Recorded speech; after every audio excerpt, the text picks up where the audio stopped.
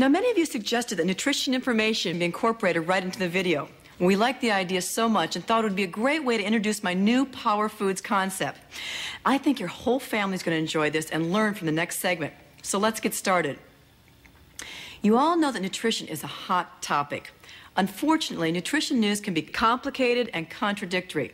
More and more often, my students ask for help in organizing and understanding all these nutrition facts. They want an understandable system they can follow to assure a proper diet. As you can see, we've broken the foods you eat every day into 4 categories. Now, the foods on the top of the chart are the ones you'll be eating most on my nutrition plan. You can look forward to lots of whole grain breads and cereals along with delicious fruits and vegetables. Now, on the bottom, but no less important, are the meat and dairy products. Low-fat, highly nutritious foods from these categories will also be a part of every day's menu. Each food category offers very special nutrients, ones that are essential to life itself. So let's take a closer look. We'll start with the breads and cereals. Many dieters go to bed at night dreaming of sinful indulgences with these foods, only to wake up to another day of deprivation. Well, we're going to make your dreams come true. Generous amounts of these complex carbohydrates are essential to both a good diet and a legitimate weight control program. In fact, depending on your desired caloric intake, you'll have a minimum of 4 servings of these foods. If you're active and burn lots of calories, you may choose to consume several extra servings. So what's so special about these foods? Well, as you can see, they're loaded with some of the nutrients we tend to worry about. B vitamins, minerals, vitamin E, and so much of the fiber that we need every single day. And you might imagine, not all breads and cereals are created equal. So if you're fantasizing about fulfilling your 4 servings a day with cookies and cinnamon rolls, it's not quite what I had in mind. But we're going to talk about cookies later. Let's focus now on breads and cereals that will be a daily part of your menu. You'll notice that we've given foods 3 different ratings. Try to eat most of your servings from the 3-star group. 2- and 1-star foods can be occasional substitutes. But if you're quite over fat, you want to stick with the 3-star choices almost all of the time. Now, if you're a woman, you should eat about 1,200 calories a day. For men, it should be about 1,500. These calories should come from nutritious foods. Try to lose about 1/2 pound to 2 pounds a week and no more. If you're fit and active, you can branch out to the 2- and 1-star foods more often. Let common sense be your guide. Now let's take a look at the fruits and vegetables.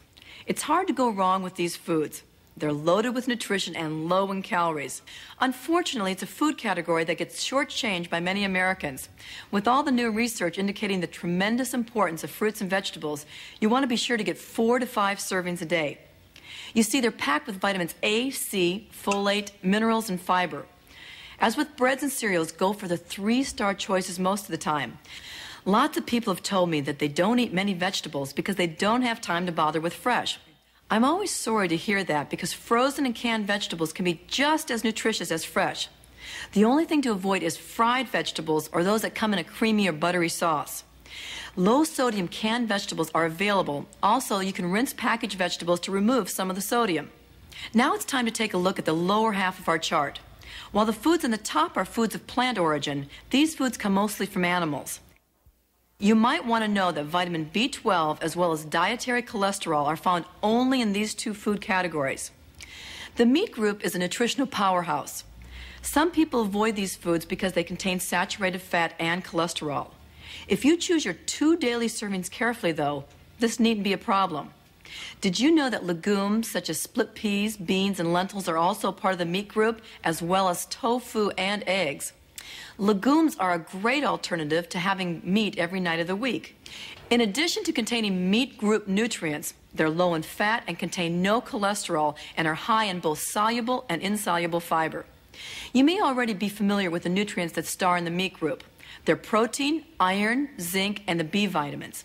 Iron deficiency anemia is the most common nutritional deficiency in the U.S. today. So remember to include those 2 servings in your daily diet. Focusing then on the meats, you can see which choices will offer you those great nutrients with the least amount of fat. We put lean red meat in the 2-star section, but remember, it's a great source of iron and you can eat it every week without feeling guilty. Notice that nuts, seeds, peanut butter, and so forth are also in this category. However, they're loaded with fat and calories, so we don't recommend them except on an occasional indulgence. And last, but certainly not least, we have dairy foods. You'll want to choose 2 non-fat or low-fat servings each day. Notice that cheese is found in this group. However, like nuts, it's loaded with fat and calories, and most people will need to limit it as a dairy choice. Milk group foods are famous as a source of calcium, the nutrient that helps prevent osteoporosis. It's also a great source of protein, riboflavin, and thiamine. Now, taking a closer look at the smartest dairy choices, you'll want to reach for the 3-star and 2-star foods most of the time. We have placed whole milk out with cheese because of its high fat content. When it comes to extras like mayonnaise and salad dressings, always buy or make low-calorie and use it sparingly. Use non-stick cookware and use as little oil or fat as possible. Do all you can to remove excess fat from the foods you eat.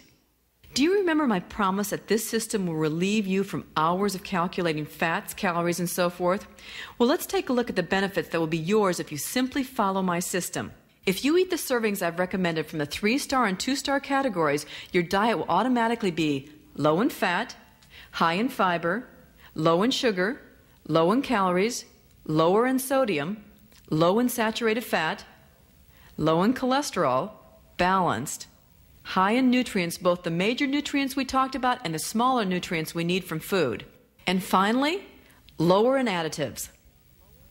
You didn't know that designing an ideal diet could be so easy, did you? If you realize that you've just been reintroduced to the 4 food groups in disguise, you get a star. Now, in high school, they seem boring, but now you know how dynamic and simplifying this concept can be. Make them a part of your lifelong family wellness plan.